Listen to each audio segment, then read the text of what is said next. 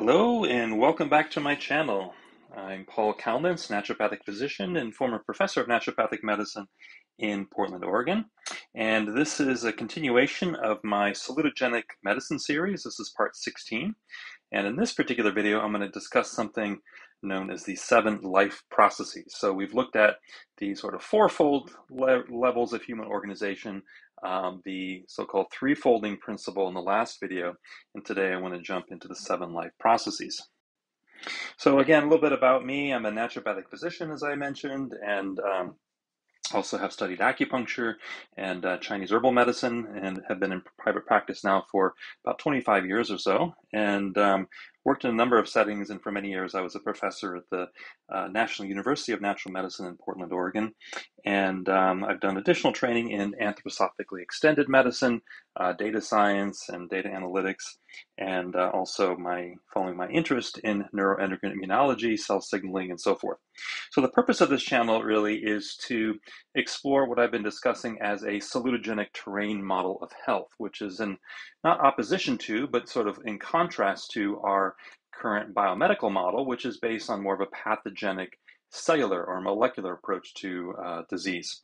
So I'm trying to put forward a lot of ideas that we find in different sorts of what we call integrative or alternative medicines, for example, Chinese medicine and Ayurveda and so forth, but trying to bring it into a modern context. So if you study all those different traditions, they all have their various different ideas and based on their own historical context and so forth. And my interest is developing more of a universal model that we can use to not replace, but extend conventional medicine, conventional biomedicine. So if you like the content of this channel, feel free to share it, of course, and like if you want to. And then if you subscribe, there's a little bell, bell notification you can hit, which will let you know when I post new videos. I'm trying to do a new video every week or so. So in the last video, and over the course of several videos here, I've been exploring this idea of the different levels of organization in the human being, and have sort of approached this idea that in the biomedical viewpoint, our current medical system, we usually use what we call bottom-up causation. So we start at the level of molecules and genes and cells, and then we build up from there to look at tissues and organs and organ systems to the whole human being. So again, the biomedical approach, phenomena such as life activities, but also consciousness, and what we might call self-awareness or self-consciousness, all are thought to arise from the activities of molecules and genes, basically. Versus a salutogenic terrain model, as I've been proposing, seeks to kind of start at the other end. So starts with the whole human being and then works down in more of a top-down type of causation, and focusing on the whole organism first and then going from that down into the parts. Now, there's a very interesting idea. This was from the author Arthur Kessler. He published a book in the late 60s called The Ghost in the Machine, where he proposed this idea of what he called holons, or the holarchy. Now, holarchy basically is a whole system with subparts, but each part reflects the whole. And this is similar to the idea of maybe we might call a holographic field when I discuss the kind of field concepts that I've been introducing here. But the idea that each level of a field is a reflection of the whole. And so if we go from the whole human being down into the cell, we should see the same repeating levels of organization, just maybe on a finer and finer level. So that's going to be a very important idea to keep in mind as I go through this particular discussion. So I think a great place to start for looking at sort of a holistic or a whole person centric viewpoint when we start talking about the physical body and the life activities is to start with embryology. Because in embryology, we see a really interesting phenomena where we start with a whole, a one essentially, which is essentially the fertilized egg, also called the zygote. And in the fertilized egg, basically, we have a one. So we have the fusion of the egg and sperm, each have 23 chromosomes, and we get the total complement of 46 chromosomes in a zygote. And in the first week, and this is occurring in the fallopian tube usually, before any sort of implantation into the uterine wall has occurred. In the first week, the zygote undergoes many, many cell divisions. and forms a little ball of cells usually called the morula. Looks like a little bag of grapes. Well, what's interesting about this is that the way this growth occurs is not in the way that you might think of growth occurring. Usually when we think of growth occurring, we take one element and we maybe add it to another, and that gives us, the second element. So 1 plus 1 is 2. But what happens in the zygote essentially is that the 1 divides itself into 2, and then the 2 divides itself into 4, and so forth. And so essentially we see this zygote is surrounded by a very thick sort of glycoprotein coating called the zona pellucida. And because of that glycoprotein coating, this ball of cells cannot grow.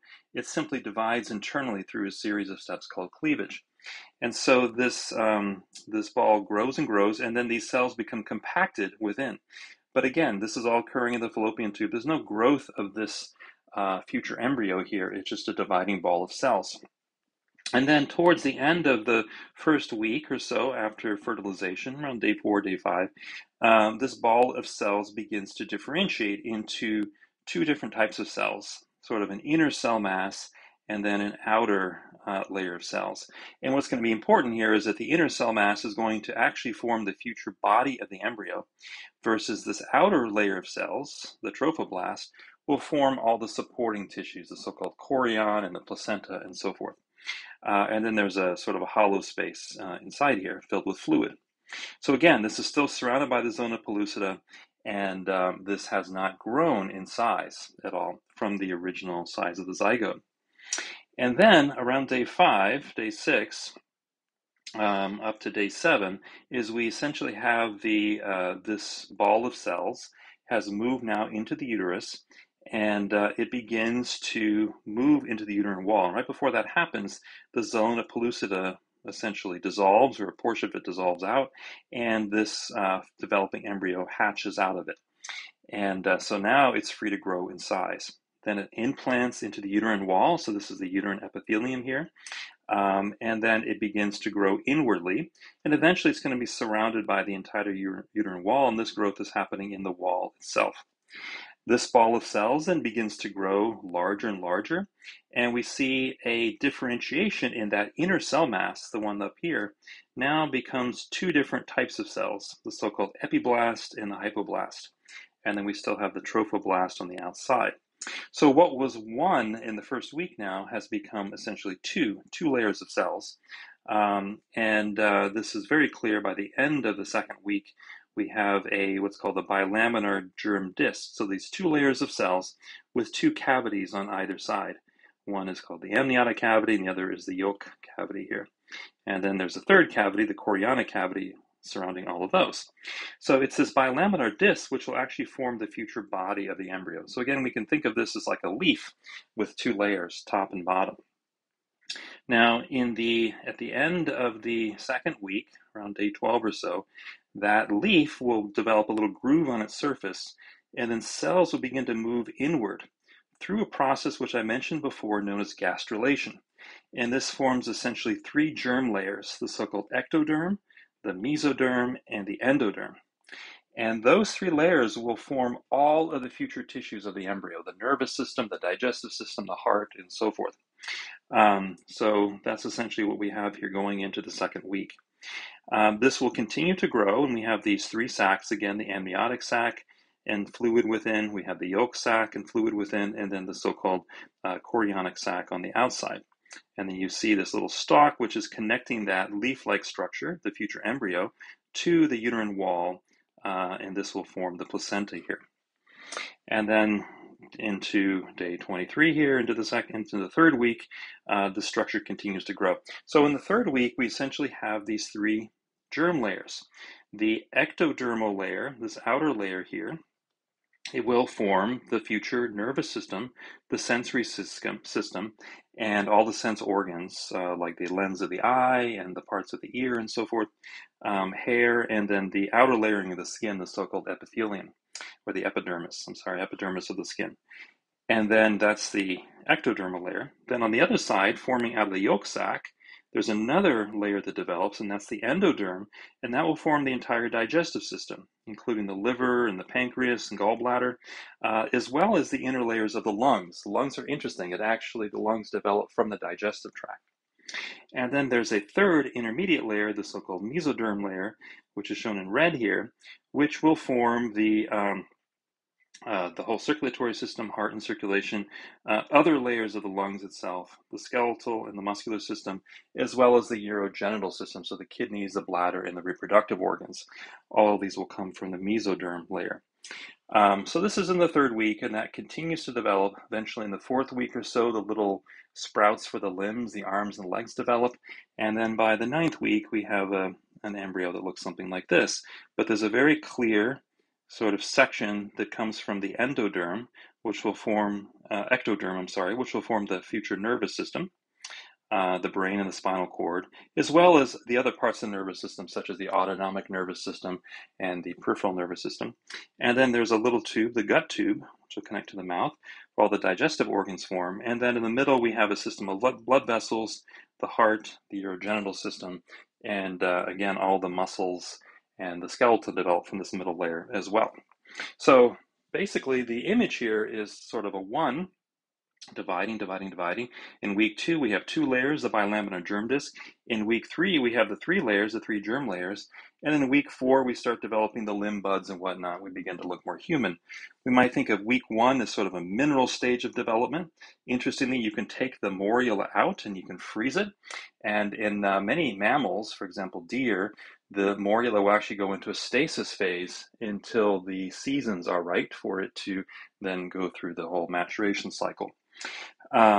And then in week 2, it's more of a plant-like existence with sort of a leaf-like bilaminar germ disc.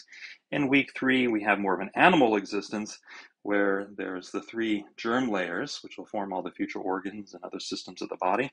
And then week 4, we begin to look more like a human being in the embryo, and so forth. So it's interesting how there's sort of a numerical progression, almost according to the week, through which the embryo grows.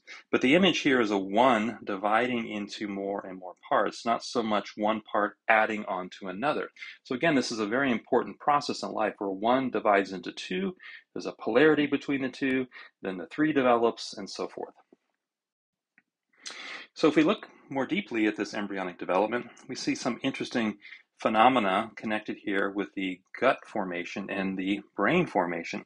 So if you look at the 3 tubes I just discussed, the so-called neural tube, which is shown in blue in this picture here, the gut tube, which is shown in yellow here, and then the aorta and the heart and all the organs coming off of it, such as the urogenital system, that's in the middle here. And if you look at a cross-section, you see 3 tubes, essentially the neural tube, the gut tube here will form. Actually, look at the bottom diagram here. The neural tube, the gut tube, and then the aorta forms in the middle.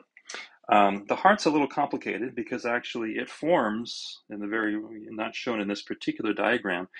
It actually starts to form towards the top of the head and only then moves inwardly during the beginning of week 3.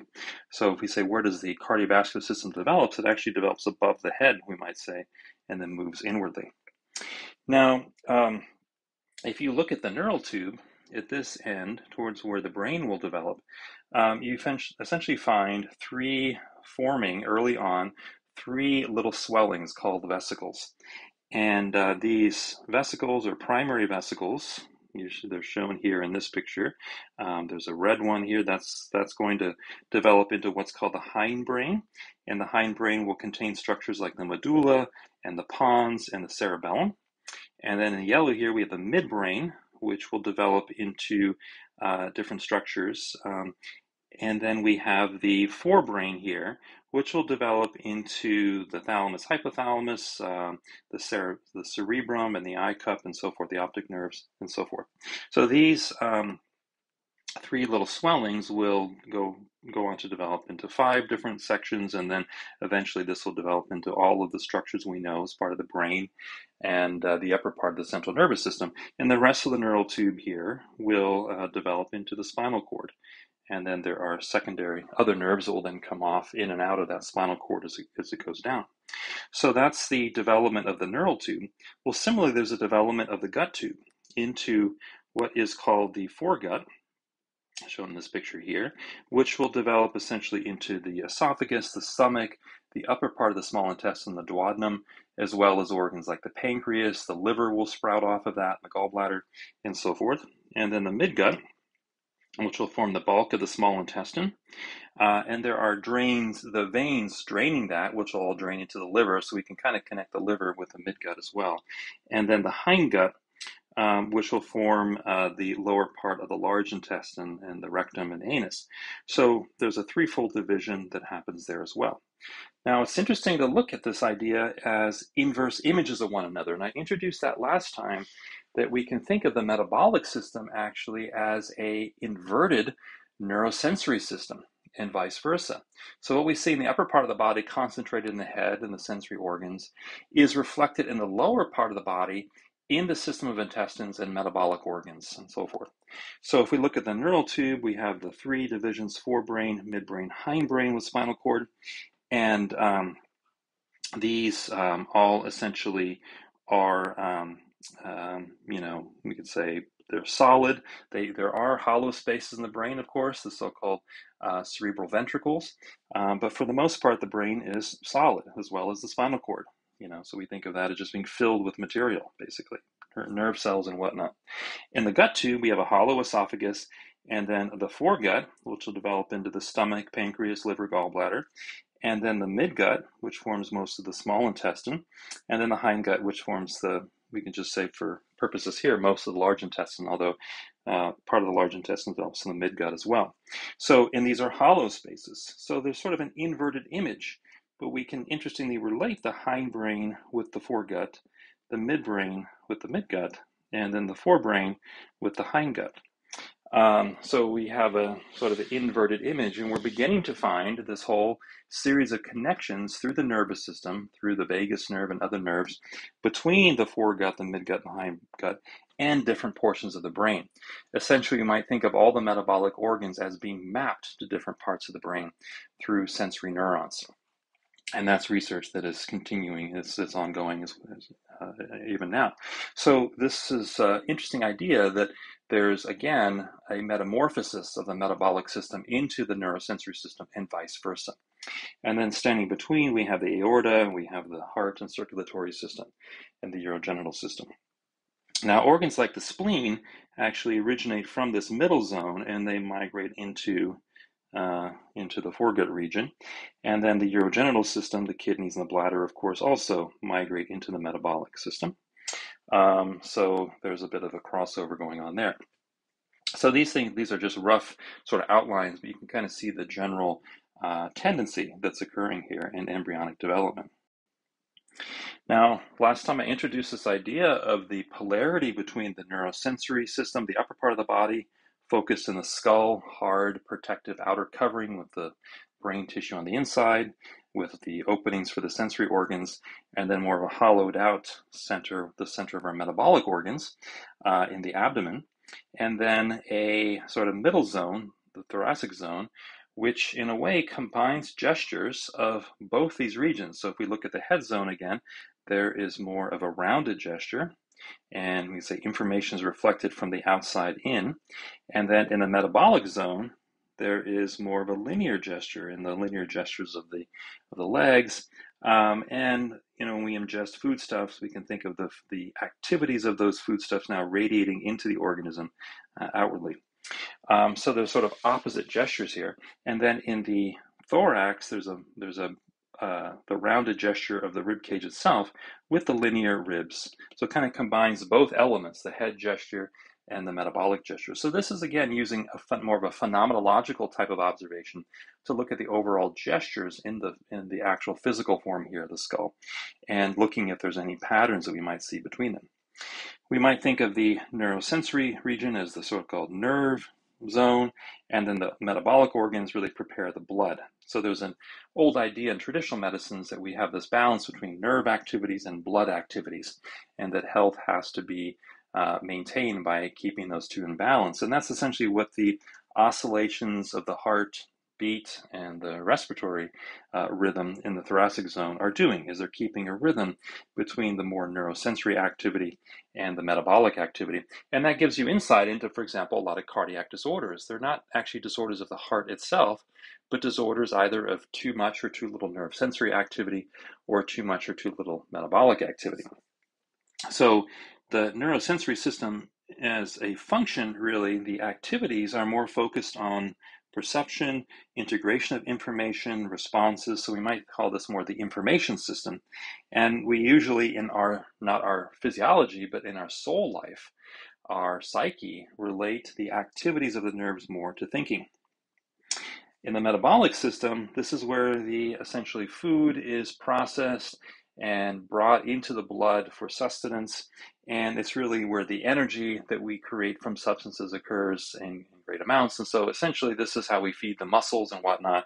And this is the basis for our metabolism and our movement system. This is working not so much information, but more with matter itself.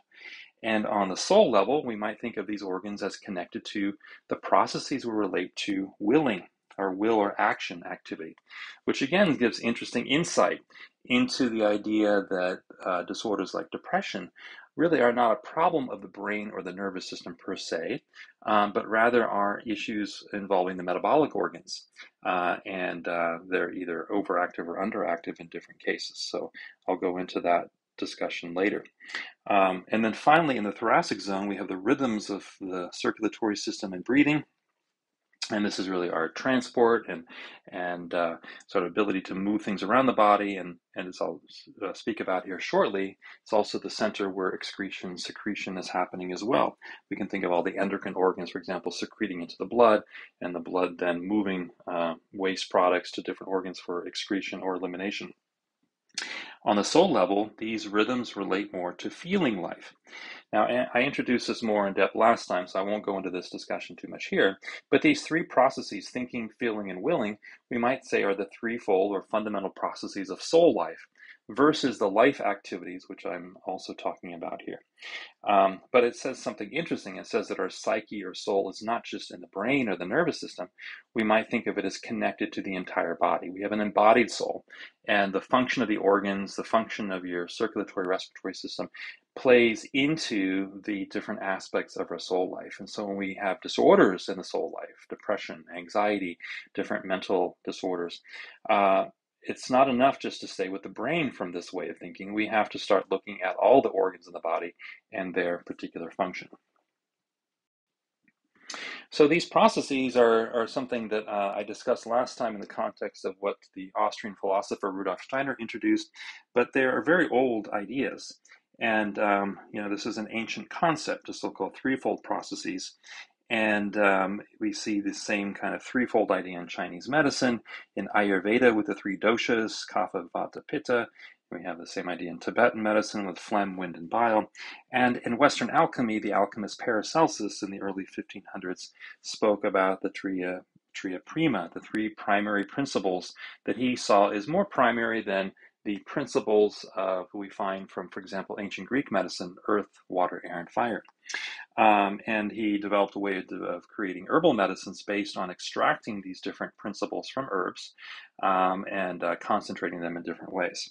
So his three principles are the salting principle, which is the principle of crystallization or formation, and that's what we essentially see in the neurosensory system. I circle here the head, but of course the neurosensory system extends throughout the whole body. We just say it's concentrated at this one pole. And then the processes of metabolism, Paracelsus referred to as sulfur or phosphor, and that's the principle of combustion or metabolism. I think of the combusting of foodstuffs as being related to this, creating waste products like carbon dioxide and so forth. And that's really the activities we find centered in the metabolic processes. Again, there's metabolic processes, for example, the glial cells, which support the neurons in the brain, are examples of metabolic processes that are projected upward. But the bulk of them are focused in the metabolic in limb muscle area. And then the third principle, the principle of rhythm, Paracelsus referred to as mercury. He saw it sort of as a balance between moistening and drying.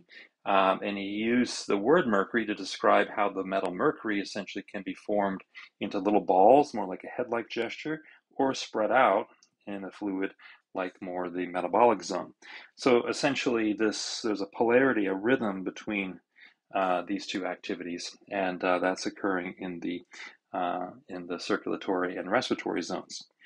And I relate this to the terrain ideas I introduced a few videos ago, which I won't go into, but these are idea based on more of a qualitative physiology. So we look at qualitative processes like warming or cooling, moistening or drying versus just mechanisms of different diseases.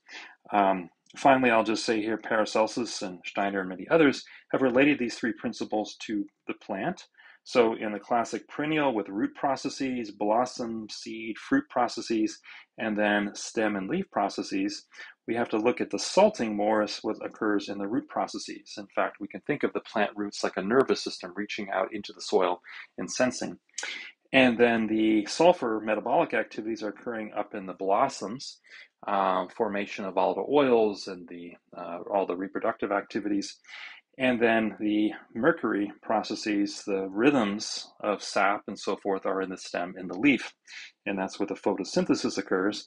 Plants are exhaling oxygen, which we then breathe in, and then we exhale carbon dioxide, which the plant breathes out. In the human being, the oxygen is fixed to hemoglobin and carried around the body. And then the plant, the carbon dioxide is basically fixed through the capturing of light in chloroplasts and in chlorophyll. And what's interesting in chlorophyll is that the central part of the molecule is sort of an inverse image of hemoglobin. It's basically the same molecule as hemoglobin in chlorophyll, but in chlorophyll it contains magnesium versus the molecule in hemoglobin contains iron. And what's interesting is that chlorophyll actually fluoresces in ultraviolet light blood red, and then blood fluoresces in ultraviolet light as green. So there's sort of this inner reciprocal image between plants and human beings. Very beautiful relationship here. Okay, so that's this idea of the threefold processes, which I went into in more depth last time. And then finally, I discussed how the fourfold layers of organization that I've been describing, the four fields, if you will, relate to the threefold principles. How, for example, in the head zone, we have more the fluid body, the gas light body, and the warmth bodies essentially are working more in a formative way from the outside in. And so we can think of that in the neural tube as, these forces are working from the outside in and forming these essentially solid structures. Again, there are hollow spaces in there, the so-called cerebral ventricles with cerebral spinal fluid, which is very important. But for, just the image here, we can think of it as more solid, and the formative forces are working from outside in. Versus in the intestines, the forces are working from inside out. Into the body, into metabolism, into the will activities in the psyche. So that's how these relate in the two poles. And then in the respiratory zone, with every systole, that's a contraction of the heart, or every in-breath, which is contraction of the diaphragm, we can think of the neurosensory, the rhythmic zone as becoming more head-like. And then in relaxation, in exhalation, when the diaphragm relaxes, and then in diastole, when the heart relaxes, then we can think of the respiratory zone and the rhythmic zone as becoming more related to how the fields are related in metabolism. So more working from inside out. So this is, the beautiful kind of relationships here between the different polarities of the body and the four layers of organization that I spent many lectures developing. Now, this idea of the three germ layers and the threefold principles has found other expressions looking, for example, at human typology, looking at the phenotypes, not so much genotypes, but phenotypes. What are the actual physical expressions and outward appearances of human beings? And there have been many that have developed these ideas. So, for example, Ernst Kretschmer was a German psychiatrist who had this idea of three different constitutional types. He called them the asthenic, the athletic, and the picnic, short and stocky. And then William Sheldon was an American physician, psychologist, who basically you developed the three types that we now know as the ectomorph, the mesomorph, and the endomorph, named after the three germ layers. Again, the ectomorph is more from the neurosensory zone, the endomorph from the digestive activity, and then the mesomorph, the muscle, the more middle, the cardiovascular muscle zone. And these, we can think of them as having three distinct body types. The ectomorph being kind of more lanky and thin, the endomorph being shorter but stockier, more plump, and then the mesomorph kind of in between the two. And interestingly, there's a similar division within mammals. We can think of rodents, for example, as being more ectomorphic. They really have a very active neurosensory life. The ruminants, like cows, for example, have a lot of digestive metabolic activity. And then the carnivores kind of combine both in between. They're more mesomorph in that way. Interestingly, there are three basic categories of birds. There are three basic categories of dinosaurs. So this is sort of a universal archetypal plan within the vertebrate kingdom, but we even see some of it in the invertebrates. For example, jellyfish with their sort of rounded bulb and then the kind of the sort of tentacles coming off of it. So the same kind of gestures apply there as well. In Ayurveda, of course, there's the idea of Vata, Pitta, and Kapha, the three body types, and then Paracelsus, the salt, mercury, and sulfur, as I just discussed. So this is, of course, a generalization. No one's going to fit into these categories exactly, but we do see, different people have, generally fall into one of these different phenotypes, which gives us an idea about the overarching type of activity that person's going to be more engaged in. So the endomorphs, again, have more of this active metabolic activity, building up of substance, storing substance like fat and so forth, versus the ectomorphs tend to be more nerve oriented in their activities, and then in between the mesomorphs kind of hold the balance. So that's the idea of the three phenotypes, and this is, of course, in contrast to a very ancient idea, the so-called four temperaments, which come from more the fourfold way of thinking. And this comes to us from Hippocrates, and this is the basis of humoral medicine, which is really a foundation of Western medicine up until the early 1800s. But Hippocrates had the four temperaments of the melancholic, based in the earth, or these are people that Hippocrates had said had a lot of this particular humor known as black bile circulating around. They were more cold and dry. Some people refer to this as the nervous temperament. The phlegmatics or lymphatics, based in the water element, where phlegm is the humor described by Hippocrates, which is cold and moist. The sanguines are more based in air and blood. Interestingly, in the old ancient Greek way of thinking, the blood system was filled with air, not so much blood as we know today. And this was warm and moist in quality. And then the choleric was more, or bilious temperament was more based in fire, and had a lot of the humor of yellow bile, was more described as warm and dry. And again, the balance of these four humors is what created health or illness. And so, physicians were, doing things to rebalance the humors. The humors were originally thought as more suprasensory activity, but then later, going into the 16, 17, early 1800s, they were perceived more and more as physical things, which had to be bled out or leached or purged in some way. So that's where we have these bleeding practices and whatnot, which probably end up killing more people than they ended up helping. But these practices were based more on a materialistic interpretation of what are essentially dynamic forces. Today, we would describe the humors as your hormones. Essentially, the balance of your different hormonal forces is what creates health. And bleeding someone is not going to balance your hormones, basically. Now, that's the fourfold way of thinking, but again, we have our threefold way of thinking. So the ectomorphs we can think of as sort of a combined melancholic phlegmatic. The endomorphs are more of a sanguine choleric, and then the mesomorph, more phlegmatic sanguine. That's one way of maybe linking them together. And then putting them on the kind of wheel of terrain, we can think of the melancholics is here, and the cholerics is here, and the sanguines more the air light processes, the phlegmatics here, and so forth. So this is, this was helpful to a degree to kind of look at, again, phenotypes and how we might relate them, and give us idea about underlying organs or hormone patterns that could be important to look at. I'll be touching on this as we go, but I'm not going to really emphasize temperament thinking or the three phenotype thinking as much as looking at more the dynamic processes that maintain life and how we can begin to grasp an understanding of those. Finally, last week or in the last lecture, discussed this idea of the threefold cell. So this idea with the holography, Kessler's idea, is that essentially each part of the body, down to the cells, is a reflection of the whole. So the threefold principle, which we can see in the whole body, should be reflected into the cell as well. Cells are images of that. And indeed, we find that. We have a sensory information system. We have information stored in the DNA, RNA in terms of, how do we make proteins? And then we have the membrane itself filled with receptors. We can say that's the true neurosensory zone of the cell. And then certain membranes are folded into microvilli or little folds to increase their surface area for sensing. And then we have, once information, maybe a ligand binds to a receptor, it stimulates a whole process of intracellular signaling. So signals go out into the cell, and so there's a signaling system here.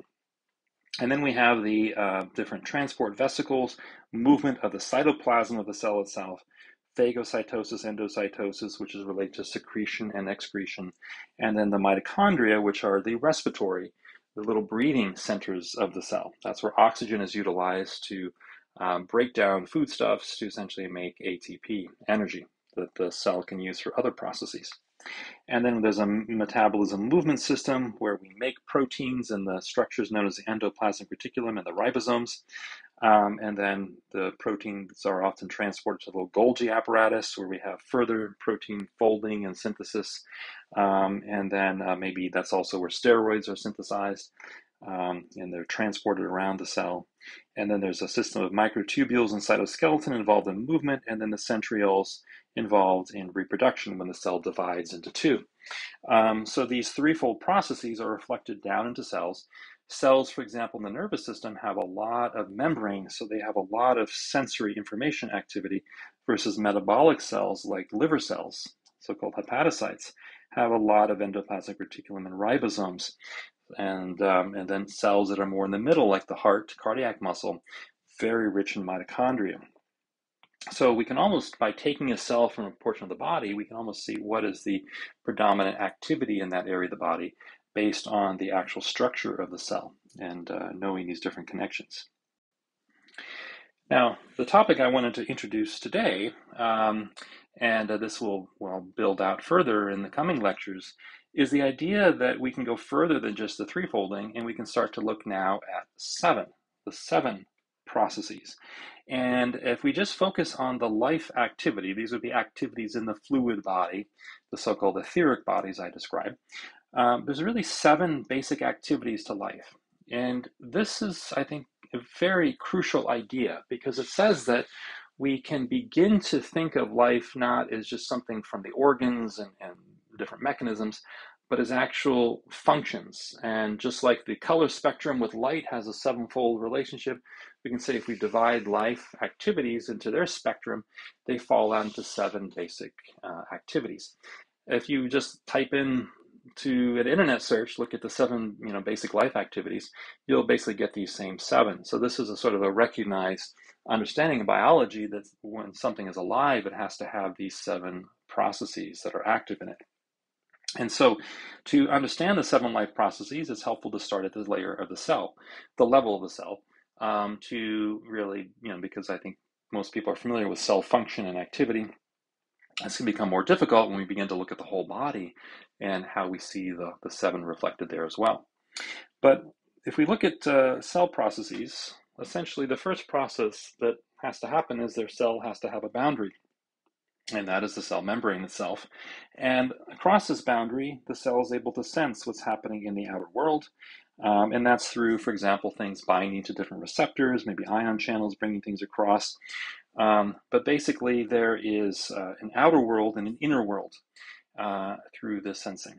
And this is sort of, we can say, this cell, if it had a sense of self, it'd say this is me inside and this is not me, this is environment on the outside. Whenever something crosses a membrane, it has to be often transformed. So for example, if we have a signaling molecule out here and it binds to a receptor, it's going to stop here, but it's going to then stimulate intracellular processes that look very different from that original molecule. And so essentially there's a transformation that has to happen where the outer world comes up to a membrane and then it's transformed into something else. And we might think of that as sort of a death process, almost like, for example, in the fall, when we have grain that grows up, we have to kill it, and then we transform that grain into the processed, foods that we want and so forth. So it can carry on a different life. So that's sort of a death of the outer world and an inner transformation into a new life inwardly.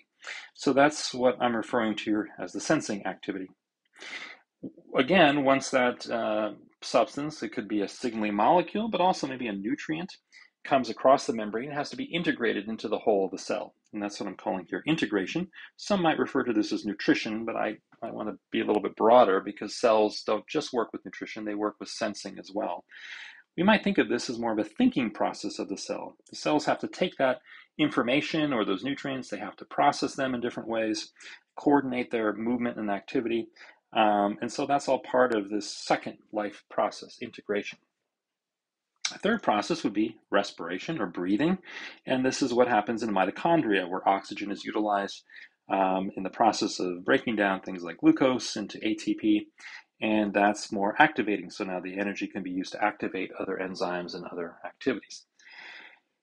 There's a process of more circulation, which is related to secretion and excretion. Most books just refer to this as excretion. But cells, they excrete into the environment, but they also secrete their own substances as well. And this happens through different transport vesicles and so forth. And then metabolism is, of course, where we are essentially cells are making their own proteins in the ribosomes based on the DNA and RNA templates. And these enzymes drive our biochemistry. And there are different rhythms involved here. In fact, many proteins inside the cell are what we call metalloproteins. They contain metals, for example, magnesium or zinc, selenium as cofactors to allow the enzyme to work. And all of these activities have specific rhythmical activity. And this is also related to nutrition in a different way as well. This is where we're actually building up intracellular nutrients and that sort of thing. Then there's a movement activity. So all life processes are involved in movement in some way. But movement we can think of as also having an inner gesture, and that is growth. Growth itself is a type of movement, a movement of the cell expanding into something bigger. And movement usually requires the use of microtubules, and the cytoskeleton is part of that movement apparatus. And then cells reproduce, and that's where the DNA is copied, cells divide, and this is part of the regenerative processes. So I think of reproduction more broadly here as also including regeneration. Just like with movement, we can think of it as broadly also including growth. So those are 7 life processes. We might think of these first 3 as more neurosensory or information processing in a way, and these lower 3 is more metabolic in nature, and then more of a rhythm in between. So there's a 3-folding within that 7 that we can find here. So those are the 7 basic life processes as reflected in the cell. Now, where it becomes more difficult is, again, if that holography idea is to be valid, we have to be able to see those same 7 life processes in the entire human being. So sensing, integration, respiration, circulation, metabolism, movement, growth, and reproduction should be also found within the 3-folding and the whole human being. And we can kind of get a sense of that. We of course have the heart in the center here with the circulatory system, the lungs more respiratory. Although lungs are an interesting one. We think of lungs as respiration organs. Of course they are. We have oxygen and carbon dioxide exchange. But if we ask really what is respiring, it's more in the cells, the mitochondria. That's the breathing apparatus. The lungs themselves are more related to setting rhythms. For example, the rhythm of peristalsis in the intestines and so forth, we can think of as a sort of lung activity. So again, lungs aren't exactly the same as respiration, but they're certainly involved in the respiratory process. We have sensing and integration, sort of the thinking processes in the nerves. We have our basic metabolic activities, our movement growth, which interestingly, we can relate to many different organs. For example, the liver has to maintain muscle, glucose, and activity. But the kidneys are extremely involved in this through the adrenal glands in allowing for movement and growth in general in the body. And then the reproductive organs related there. So in a way, there's sort of a 7-folding here. And what's very interesting is that if we just arrange this sort of pattern here, there's a 7-folding within the endocrine system as well. The pineal, pituitary, thyroid, parathyroid, thymus, if we think of that as an endocrine gland, the pancreas, the adrenals, and then the reproductive organs, the gonads, ovaries, and testes. So essentially, there's a seven-folding there as well. Very interesting how these principles keep coming back this way, the three-folding and now the seven. Now, the final slide here will maybe be the most difficult to understand, but it will form the basis of what I want to explore in coming lectures.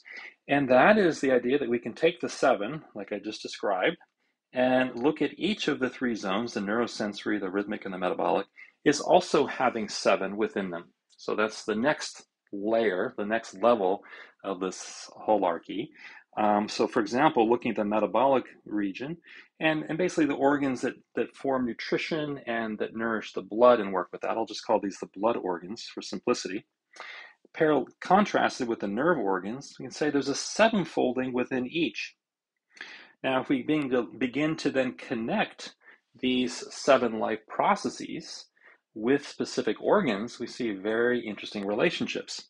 So for one, I mentioned several slides ago that we can kind of think of the hindbrain, the midbrain, and the forebrain as having, sort of images of the neural tube in the different parts of the brain. But the different metabolic organs reflect into them, and vice versa. So if we begin to look at the seven life processes in the blood organs versus the nerve organs, in the blood organs we have, I'll just stay on the left-hand column here, we have our processes that's what is the sensation processes in the metabolic organs. Each organ, of course, like the liver, the kidneys, have their own sensory system. So we can say within each organ there's sensation. But as a whole, the process of, for example, I mentioned in the cell, of bringing nutrients or molecules from the outside of the cell and then transporting them inwardly, but they have to undergo a metamorphosis, a transformation. They have to undergo a sort of death process, is exactly what happens in our upper intestines with our stomach and our duodenum and pancreas, but also within the blood with the spleen. The spleen we think of as primarily as an immune organ filtering the blood. There are white blood cells in the spleen which are constantly taking out different foreign antigens, but there's a very strong connection with those antigens and where they come from in the digestive tract. So the spleen is sort of a digestive organ in this way, but more oriented towards the blood directly. And so the sensation part of the whole metabolic process, and that again, when I talk about sensation as a life process, I'm also talking about the transformation across membranes or transformation of what is outer into inner. In the upper GI tract, we have to basically tear down the foods, tear down the starches into glucose. So we have to tear down proteins, animal protein, into amino acids, and fatty acids, fats into fatty acids. So essentially tear down the outer world, kill it in a certain way, so it can then later be reborn within the human being as our own protein, our own glycogen, our own fats. We can't just take these things from outer nature and not have them be transformed.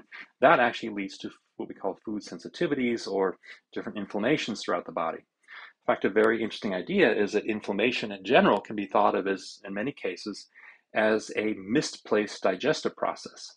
So what should have happened in the upper intestines with a complete breakdown of the food through the stomach acid and pancreatic enzymes and bile, this is now happening in your sinuses or in your joints or so forth. So it gives an interesting insight into therapy. For a lot of inflammations, we have to start looking at the gut activity and how we can maybe work with that.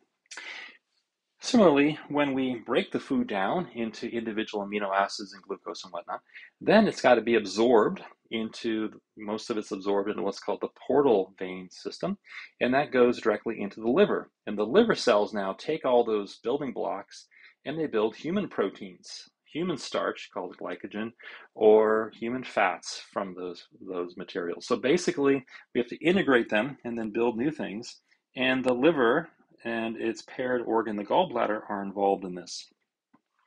So that's the second activity. The third activity is respiration, which we can think of as lung activity in general, but in a more specific sense, respiration, again, is its own activity, a little bit different than the lungs themselves. Again, lungs primarily don't deal with oxygen. If we think of respiration more as an oxygen process here, Really, the primary organs that deal with oxygen are things like the kidneys, but also this weird organ pair I'm going to talk about in more detail. This comes from Chinese medicine, the idea of what they call as the triple warmer and the pericardium. Now, these don't exactly, there's no such organ in Western anatomy we know of a triple warmer, and the pericardium that's described in Chinese medicine is a little bit different than the pericardium in biomedicine. But I'll just give them placeholder names for now. We'll have to go into what these organs are. If anything, they correlate more with the sympathetic nervous system and the activities of the thyroid and so forth. So I'll go more into in iron metabolism. So I'll go more into that. But basically, respiration, I'm going to link to those organs. The lungs primarily deal with carbon dioxide, the waste products of metabolism. So interestingly, the metabolism, I'm going to relate here to the lungs and the large intestine. And again, as I go into each organ, this will make a little bit more sense. The rhythms of metabolism are maintained, are very tightly linked actually to respiratory rhythms and their activity. Circulation, of course, the heart, but then we can think of the small intestine as a lower image from the rhythmic zone. If we have the heart here, project that down, we have the small intestine. Projected upward, we have the midbrain areas. And so again, there's a relationship between those. The movement growth life process, I'm going to seat in the kidney organ system and this paired organ, the bladder, and the reproductive organs. That one's a little bit more clear. We have in the reproductive organs themselves, which in the, again, from the Chinese medicine description, this is related to what's called the conception vessel and governing vessels, and I'll talk about what those are as we go through. So 7 life processes linked to 7 organ processes in the metabolic zone, 7 brain processes. Now, interestingly, I've paired these organs based on how they're described in Chinese medicine. This is what we call a yin or solid, more solid organ, and this is this paired, more hollow organ. What's interesting about hollow organs is that they are very nerve rich. So they have a very rich nervous system. In fact, we can think of this as more of a neurosensory aspect of the solid organ. So for example, the stomach, we usually think of as just a bag that has digestive, the acid and basically breaks down proteins and whatnot as we eat them.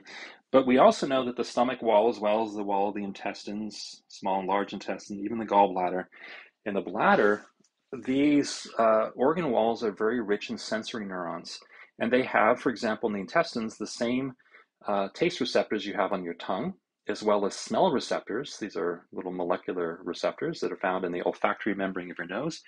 Those same molecules, the receptors, are found all throughout the gut. So the gut is emerging as a giant sensory organ that has a neurosensory aspect. So that's why we can interestingly think of these hollow organs as more the neurosensory aspect within the metabolic zone of the more blood-oriented organs. So again, I'll come back to that theme as we go, but that's a further sort of little subdivision there.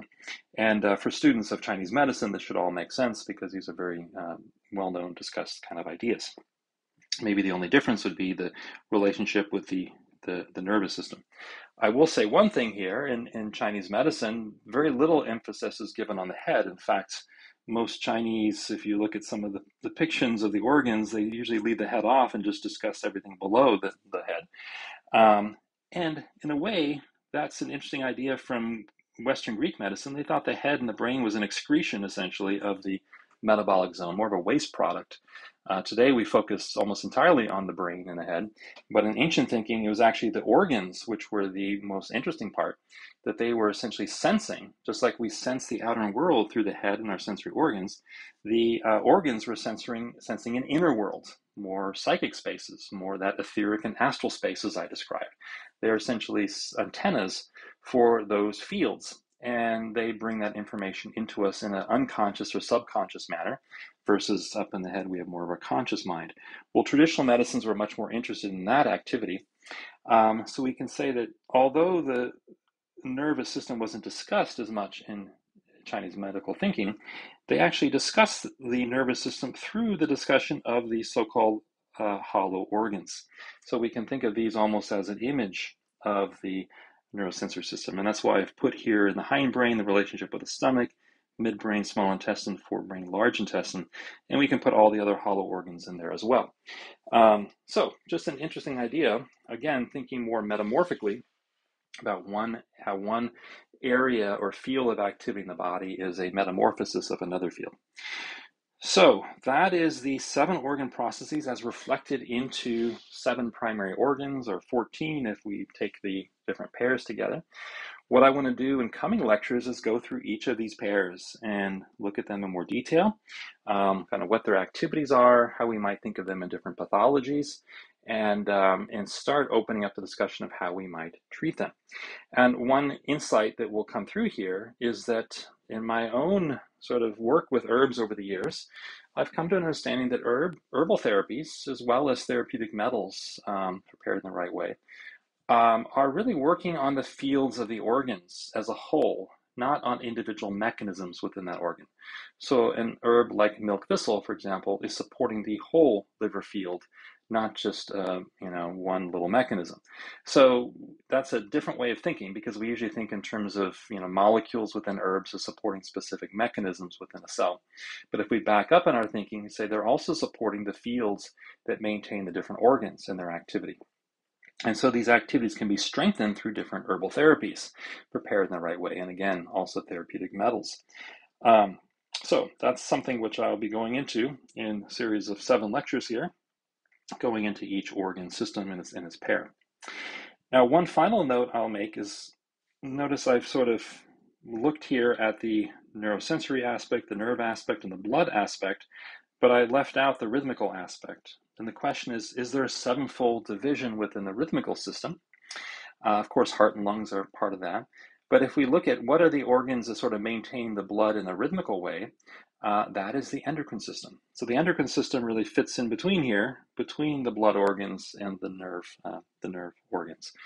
So through each hormone, we can find each gland is essentially roughly correlated with the different organ. Now, these are rough correlations because many of these functions, these life processes, are carried between one or more organs. And so it's not always easy to see the distinctions.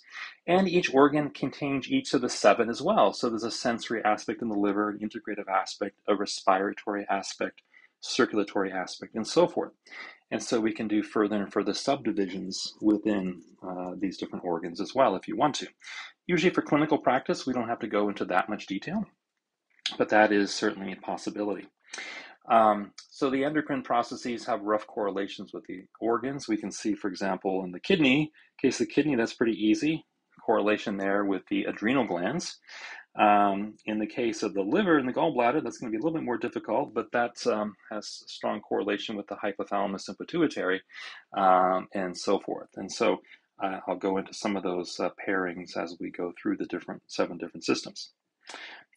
Okay, so that's the idea of 7 life processes, 7 life functions, which really brings a new insight into salutogenic medicine. It says we're not so much trying to treat mechanisms or even organs per se, but rather support life functions. And that a disease can be thought of as a breakdown in one or more of those life functions or activities. And then we can find from nature different substances that can support in the right way the distorted life activity. And again, where does that life activity come from? In our current view, we think of it as just, well, we have these organs and they take food and they make energy, and that's where things come from. But in the ancient view, the organs were thought of as actually receivers, antennas, if you will, for fields beyond the physical. So essentially they are receiving different aspects of the etheric and the astral fields, and then bringing those into the human being. I'll just leave that there as more of a thought, because that's more metaphysical speculation on my part, like a lot of this might be to some. But trying to find the correlations between these ideas, and again, always trying to link it back to what is quantitative and observable and measurable, so that we can then maybe form new hypotheses and then test them in different ways. And that's ultimately what we have to keep in mind, is that we can speculate all we want, but these ideas should be brought back to more quantitative, or we might call scientific thinking, so that we can test them in different ways. But they should hopefully help us form new hypotheses and inspire different ideas in therapy for how we might support patients better. Okay, so that's all I wanted to cover in this lecture. As always, please share and like if you like the content, and subscribe to the channel if you want to hear more of these videos. And I will start in the next lecture a discussion of the spleen and stomach and the life processes associated with sensation and transformation.